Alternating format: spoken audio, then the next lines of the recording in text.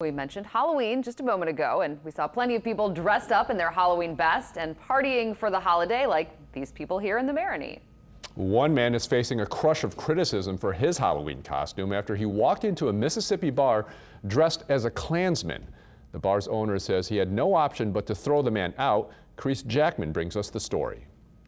It's an image millions see as offensive, a symbol of hate. So imagine Brian Carroll's surprise when he saw this. It's my business, so I was the one that was left to either let it happen or not, and I chose not to. Across the Pearl River on a little 2-lane road by the car wash in Picayune, Mississippi, sits Mud and BC's Bar and Grill.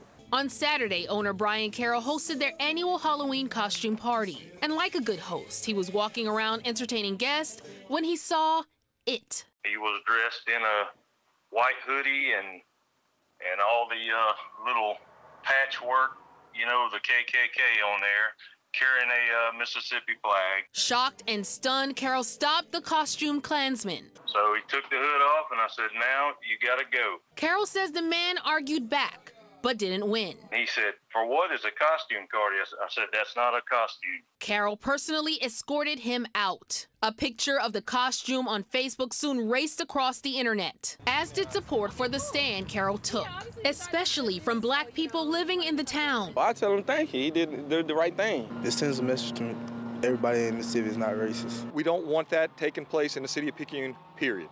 This is 2018. It's unacceptable behavior. But I think the owners handled it very well. Mayor Ed Pinero. If you want to do Halloween, dress up like SpongeBob. As for those who disagree with Brian Carroll, I've had a couple of little smart comments by people behind some screens that sent to my messenger with no picture, you know, saying obviously everybody's not welcome. Well, they are welcome as long as they're not starting trouble. Carroll felt he had no choice because for him, there's no excuse for ignorance, even at a Halloween party. In Picayune, I'm Chris Jackman, Eyewitness News.